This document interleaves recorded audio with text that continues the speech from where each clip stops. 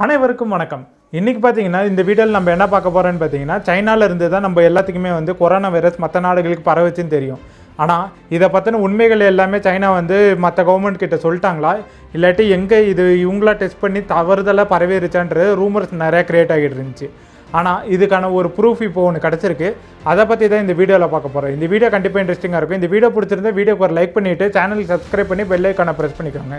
அப்படியே இந்த வீடியோவை உங்கள் ஃப்ரெண்ட்ஸ் கூட ஷேர் பண்ணுங்கள். இப்போ வாங்க வீடியோக்குள்ளே இருப்பலாம். இந்த வீடியோவில் ஷிஜிங்லின்னு ஒரு சைனாவில் உள்ள டாக்டர் வந்து வெளியிட்ட ரிப்போர்ட்ஸோ அவங்க கொடுத்த தகவலை பற்றி தான் பேச போகிறோம். அவங்க யாருன்னு பார்த்தீங்கன்னா இப்போ கொரோனா வைரஸ் ரிசர்ச்சரில் சைனாவில் ஒரு முக்கியமான ரிசர்ச்சர் இவங்க. அதுவும் இல்லாமல் இவங்க வந்து சைனாவில் உள்ள வவால்களை பற்றின ரிசர்ச்லாம் பண்ணிட்டு வந்திருக்காங்க. ஃபஸ்ட்டு சைனாவில் கொரோனா வைரஸ் அவுட் பிரேக் ஆனது எங்கன்னு பார்த்தீங்கன்னா இப்போ வுஹான் நகரத்தில் தான். வுஹான் நகரத்தில் ஆல்ரெடி ஒரு பயாலஜிக்கல் லேப் இருக்குதுன்னு நம்மளுக்கு எல்லாத்துக்குமே தெரியும்.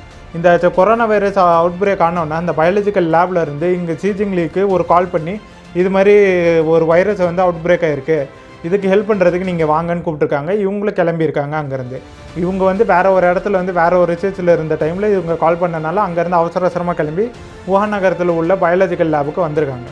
பயாலஜிக்கல் லேபுக்கு வந்த பிறகு இவங்களுக்கு ஆல்ரெடி இதுக்கான முன் அனுபவம் இருந்தனால அந்த கொரோனா வைரஸில் உள்ள டிஎன்ஏ ஸ்ட்ரக்சரை வந்து அனலைஸ் பண்ணலாம், அதை கண்டுபிடிக்கலாம் அப்படின்னு சொல்லிட்டு வேலையில் இறங்கியிருக்காங்க.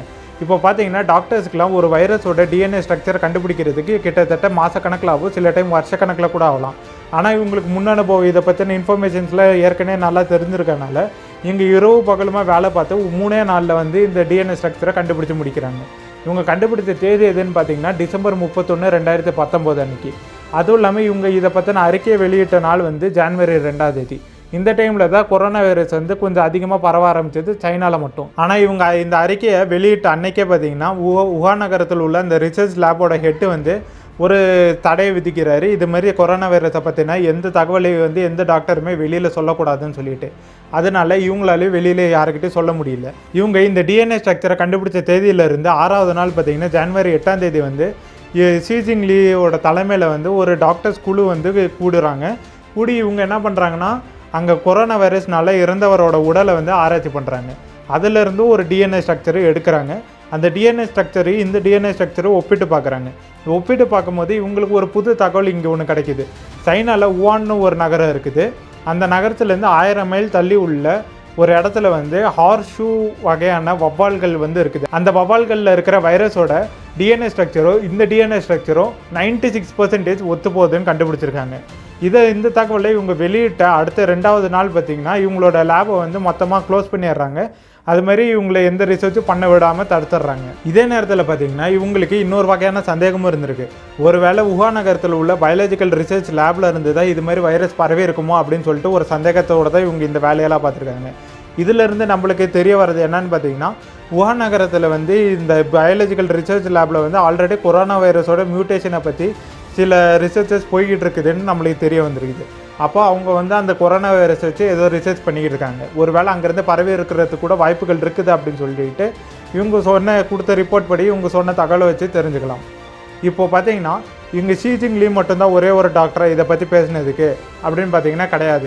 நம்ம ஏற்கனவே ஒரு வீடியோவில் பார்த்துருக்கோம். ஃபஸ்ட்டு சைனாவில் கொரோனா வைரஸ்ன்னு ஒன்று பரவுறதை வந்து கண்டுபிடிச்சது வந்து ஏஐ ஃபின்னு சொல்லிட்டு ஒரு டாக்டர் இருக்காங்க. இவங்க மட்டும் இல்லாமல் இதை பற்றின நிறைய தகவல்களை வெளியிட்ட நிறைய டாக்டர்ஸ் வந்து சைனா கவர்மெண்ட் வந்து அரெஸ்ட் பண்ணியிருக்காங்க.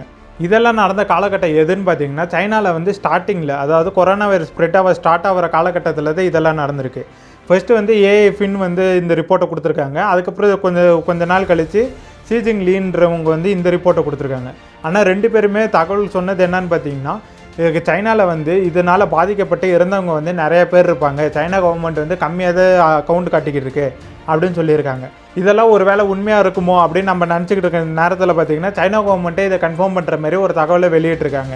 அஃபிஷியலாக வந்து இதனால் இறந்தவங்க வந்து நிறைய பேர் இருக்கிறாங்க, ஆனால் வேறு ஏதோ காரணத்தினால இறந்துருப்பாங்களோ நாங்கள் நினச்சிக்கிட்டு இருந்தோம், ஆனால் இது கொரோனா வைரஸ்னால தான் இறந்துருக்காங்கன்னு சொல்லிட்டு இப்போ அஃபிஷியலாக வந்து சைனா கவர்மெண்ட்டை வந்து ஒரு ரிப்போர்ட்டை வெளியிட்டிருக்காங்க. ஒருவேளை சைனா கவர்மெண்ட் வந்து இதெல்லாம் மறைக்கணும்னு நினைக்காம அவங்க வந்து ஃபஸ்ட்டே தடுக்கணும்னு நினச்சி இதை பற்றின இன்ஃபர்மேஷன்ஸ்லாம் மற்ற நாடுகளுக்கெல்லாம் கொடுத்துருந்தா ஒருவேளை ஸ்டார்டிங்லேயே இந்த கொரோனா வைரஸோட பரவலை அங்கேயே தடுத்து நிறுத்தியிருக்கலாம். தடுத்து நிறுத்தியிருந்தால் இப்போ இத்தனை நாடுகள் வந்து இவ்வளோ கஷ்டத்தில் வந்து இருக்கணும்னு அவசியமாக இருந்திருக்காது. பொருளாதாரத்தினாலே சரி, மக்களை இழப்புனாலே சரி, பல உயிர்கள் போய்கிட்டு இருக்கு, பல பேர் கஷ்டப்பட்டுக்கிட்டு இருக்காங்க, பல பேருக்கு சாப்பாடு கிடைக்காம கஷ்டப்பட்டுக்கிட்டு இருக்காங்க. இந்த விஷயம்லாம் நடக்காமல் இருந்திருக்கும். இதை பற்றின உங்களோட கருத்துக்களை கீழே கமெண்ட் செக்ஷனில் சொல்லுங்கள். இது மாதிரி இன்ட்ரெஸ்டிங்கான தகவல் தெரிஞ்சுக்கணும்னு நினச்சிங்கன்னா நீங்கள் இந்த சேனலுக்கு சப்ஸ்கிரைப் பண்ணி பெல் ஐக்கானை ப்ரெஸ் பண்ணி ஆல் என்ற நோட்டிஃபிகேஷன் எனேபிள் பண்ணிக்கோங்க. அப்போ தான் நான் அடுத்தபடியாக போடுற எல்லா வீடியோக்கான நோட்டிஃபிகேஷனும் உங்களுக்கு வரும். இந்த வீடியோ பிடிச்சிருந்தா இந்த வீடியோக்கு ஒரு லைக் பண்ணிவிட்டு உங்கள் ஃப்ரெண்ட்ஸ் கூட ஷேர் பண்ணுங்கள். அடுத்த வீடியோவில் சந்திப்போம். பாய்.